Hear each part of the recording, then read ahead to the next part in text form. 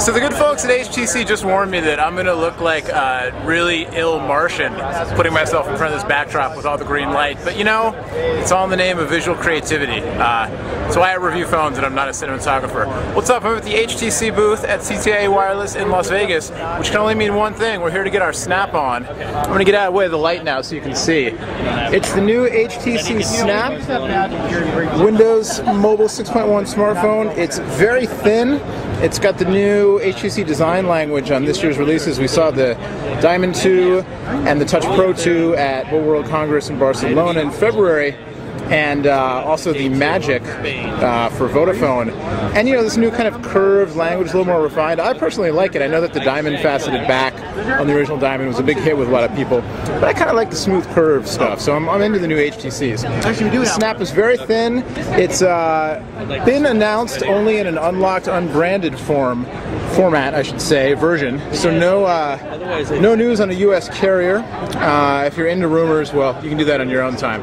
But it's got a 528 megahertz Qualcomm processor inside, 256 megabytes of ROM, 192 megabytes of RAM.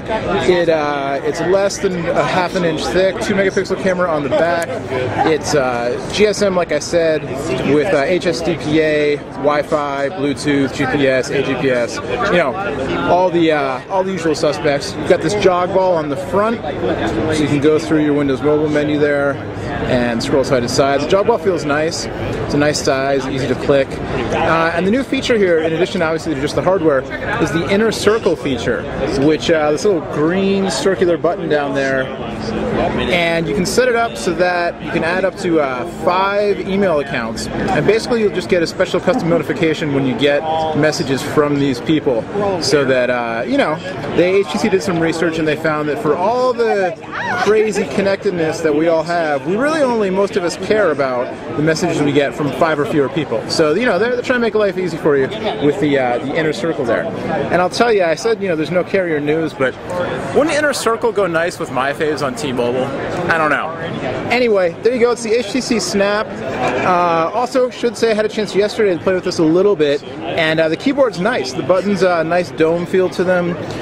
It's a 4-row QWERTY, nice big space bar, offset. So HTC's new, the Touch Pro 2 also had an offset keyboard, which I really like. And you know, a little close together in terms of space between the keys, but the domed factor, the domed shape of the keys seems to make up for it. And the key travel is really nice.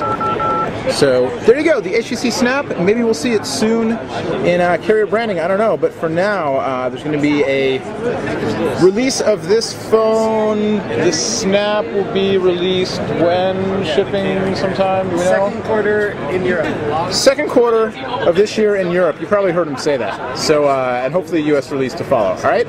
So there you go, from the HTC booth in crazy, crazy Las Vegas. I'm Noah from PhoneDog.com. Much more from the show on PhoneDog.com.